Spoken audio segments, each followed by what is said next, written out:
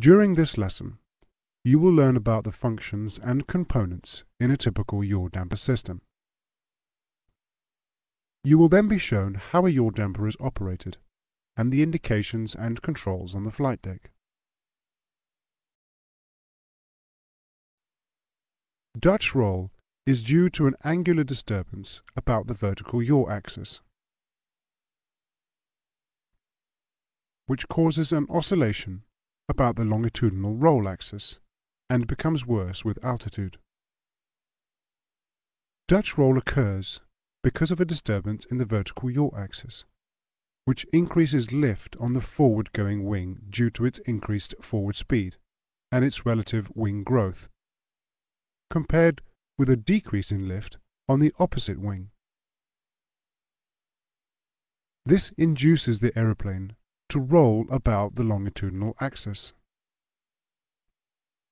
Due to this, the upgoing wing suffers from an increase in lift-induced drag, while the downgoing wing gains from a reduction in drag. This causes the aeroplane to yaw about the vertical axis in the opposite direction. So the whole cycle starts again, and this is known as Dutch roll.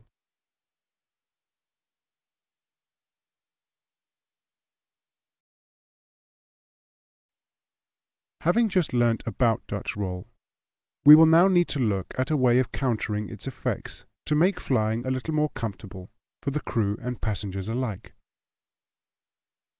There are numerous things we could design to try and counter Dutch roll, like increasing the size of the fin, but the negative effects of these changes outweigh their benefits.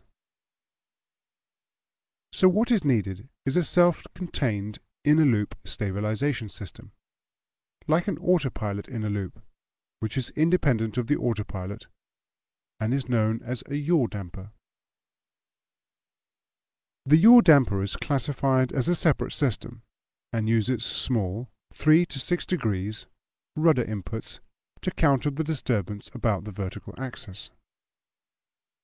In some aeroplanes, the yaw damper is classed as the third axis of control for the autopilot, while in others, it is in addition to the third axis control.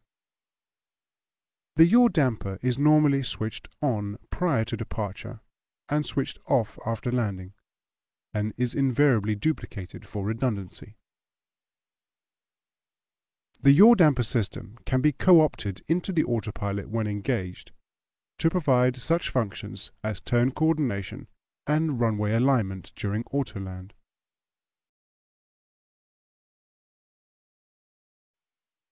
The first component in the system is the yaw rate gyro, which detects the angular rate disturbance of the aeroplane in the vertical axis and passes the signal to the phase advance.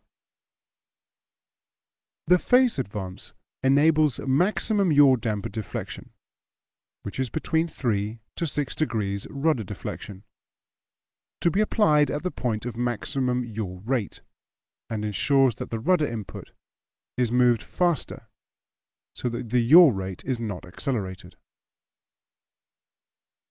The signal is passed through a demodulator, which converts the signal to a DC signal where the output polarity represents the AC signal input phase.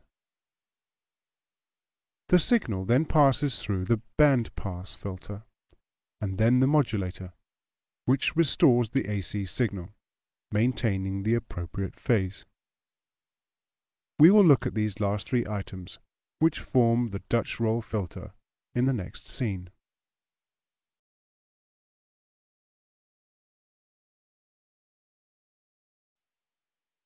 The system as described so far would react to a normal coordinated turn as an unwanted yaw input, and would apply opposite rudder to counter the coordinated yaw demand. If we look at the output from the yaw rate gyro in a coordinated turn, it can be seen that apart from the roll in and the roll out, the signal remains constant.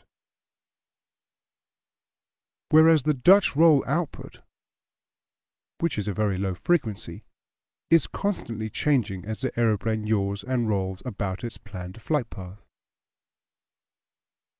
So the Dutch roll filter is a narrow band pass filter that filters the signal produced by the yaw rate gyro and only allows those associated with Dutch roll to proceed through the system.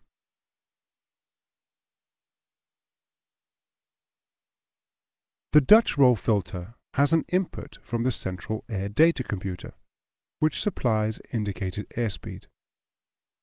This is required as the yaw damper signal for a given rate of oscillation is varied inversely dependent on the airspeed.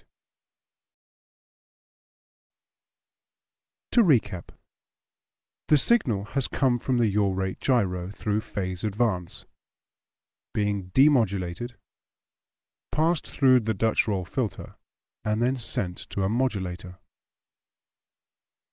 The signal now arrives at summing point 1, labelled SP1, which also has an input from an inverting integrator, INT1, which cancels any signals from the amplifier until the system is switched on when relay 1, RL1, becomes de-energized. For the yaw damper system to work, we need a supply of hydraulic fluid, and this is made available through an engage solenoid, which ensures that hydraulic pressure is available at the transfer valve. The signal from summing point 1 is amplified and passed to the transfer valve, and this directs hydraulic fluid, which moves the yaw damper actuator.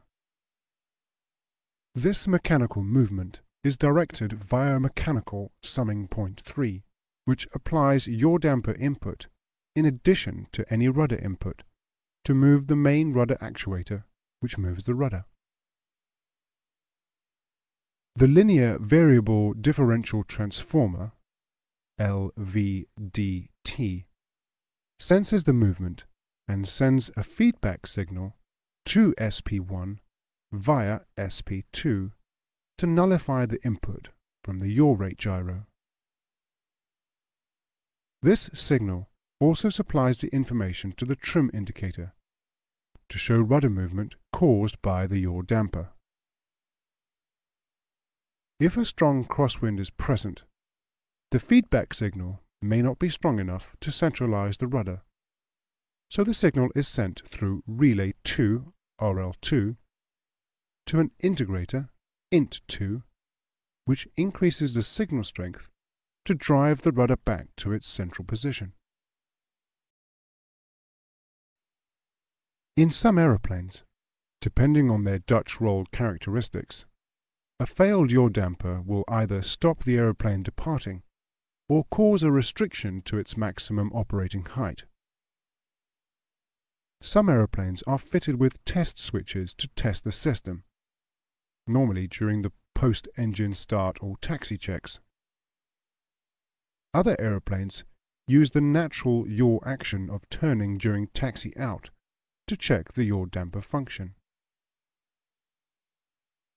As well as yaw damping, the system can be used to aid the pilot when an aeroplane suffers an engine failure. The yaw damper will sense the yaw towards the dead engine and apply opposite rudder to counter most of the yaw effect. The system could also be used to aid in turn coordination by applying a coordinated rudder input.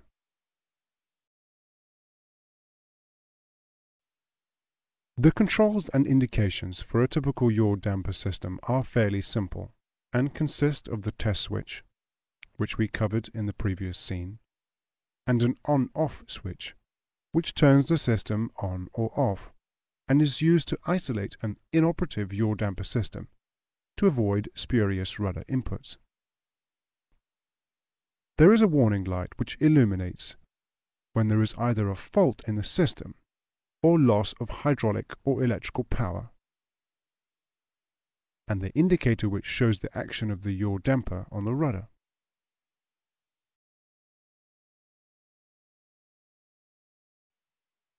During this lesson, you have learned about the yaw damper systems and the reasons they are used in aeroplanes, which is to suppress Dutch roll. You examined the components of a typical yaw damper system, including the Dutch roll filter. Next, you observed the yaw damper in operation, including the test function and the way it can assist during engine failure and normal coordinated turns.